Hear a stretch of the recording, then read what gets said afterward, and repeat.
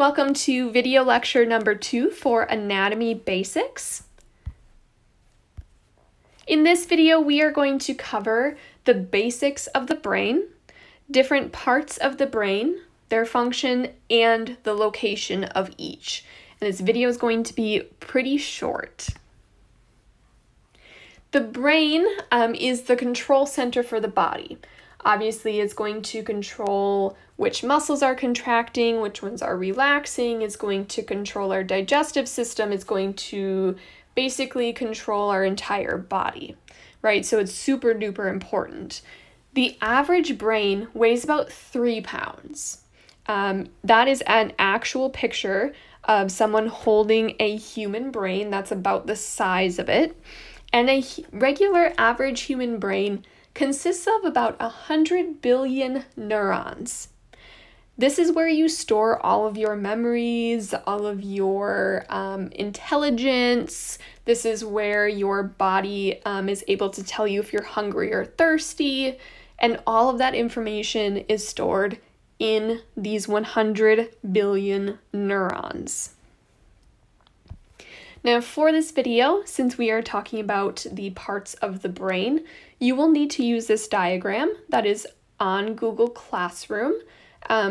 You don't have to, but it's going to be a really great resource to label the different parts that we talk about and take some notes on. So please make sure that you have this open and ready to go.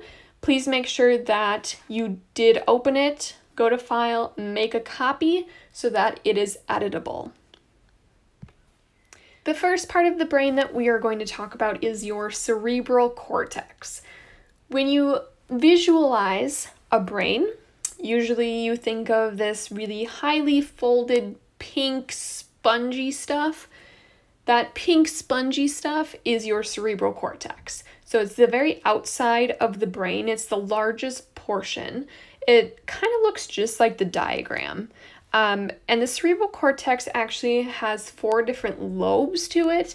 It's not physically divided into the 4 lobes, but tomorrow's video is going to talk about each of those 4. So there are different parts of the cerebral cortex that have different responsibilities. They are going to kind of focus on different things that your brain is trying to process. And so the overall function of your cerebral cortex, although there are a ton of functions, the 2 that I would like you to know is that this is where your intelligence is held. This is the part of your brain where everything you learn, like this new stuff today, is going to be housed in your cerebral cortex. It's also in charge of interpreting sensory information.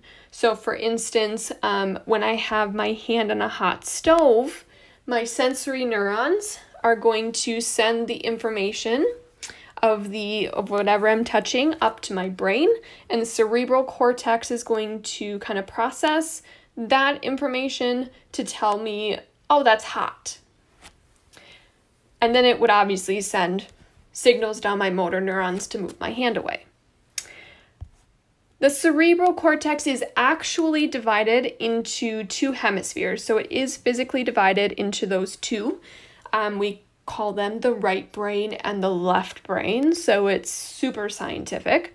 There used to be all these quizzes out on the internet that you could take to find out if you are more right-brained or left-brained. If you're more right-brained, you are more artsy and creative and kind of have an imagination. And if you're more left-brained, then you're really good at like analytical stuff like math and science. I don't know if this is true. I haven't looked too deep into the research, but it is actually physically divided into the right and left hemisphere. So if you get bored while you are at home, why don't you look on the internet, see if you can find a right brain or left brain quiz and see where you fall. The next part of the brain we are going to talk about today is called the corpus callosum. This is a band of axons that connects the 2 hemispheres of the cerebral cortex. So if you're having trouble labeling your brain diagram, please use my diagrams. I use the same exact arrows that should be on your diagram. The function of the corpus callosum, besides connecting the hemispheres, is allowing for communication between the hemispheres. So it's kind of like a bridge, right? If there's something in the right hemisphere that needs to get over to the left, it would go through the corpus callosum. The third part of the brain is the cerebellum. It is a highly folded portion kind of underneath the cerebral cortex. Its function is to coordinate muscle action. So every time that you are moving a muscle, it is coming from your cerebellum. So as you are typing notes or writing them, or even if you are just stretching in your chair, right? Your cerebellum is the one who's telling your muscles to contract and relax. It also controls your body posture. Obviously, it takes flexed muscles to keep your body upright and its position, and it is very highly folded. So you should see that in your picture as well. The fourth part of the brain is the thalamus.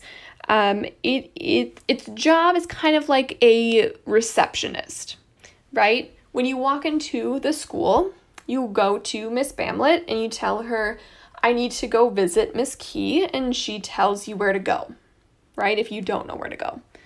The thalamus is kind of like Miss Bamlett in the brain, right?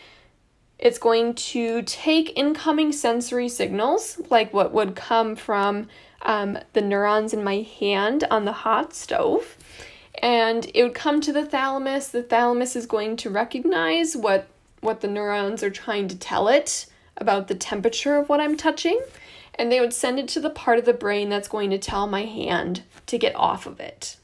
Okay, so the thalamus is kind of like the receptionist. The last part of the brain for this video is the hypothalamus. So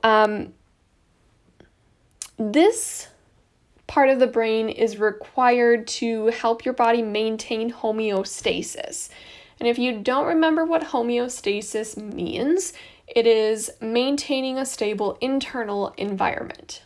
So the hypothalamus is what regulates your body temperature. If you were to have a fever, your hypothalamus is going to cause your body to sweat to bring your body temperature back down.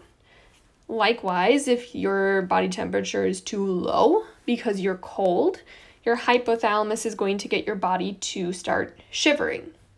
It also is going to kind of regulate your hunger. So when your stomach is empty, your hypothalamus knows, and if your body's kind of running low on energy, it's going to stimulate that kind of that instinct to go eat, that feeling of hunger. And then also the same with thirst. When your body is low on water, below water level, it's going to kind of stimulate you to go and get a glass of water. This is what your brain diagram should look like when at this point in time.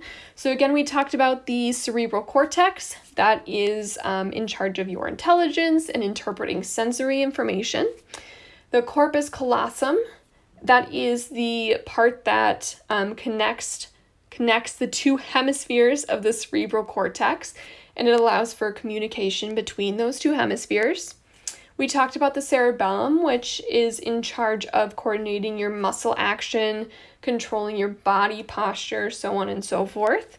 The thalamus, which is like a receptionist, it takes incoming sensory information and sends it to the region of your brain that it needs to go to for processing. And the hypothalamus is in charge of homeostasis. Hypothalamus, homeostasis. So it regulates your body temperature, your hunger, your thirst, all of that. So make sure that your diagram looks like this, and that's it for video 2.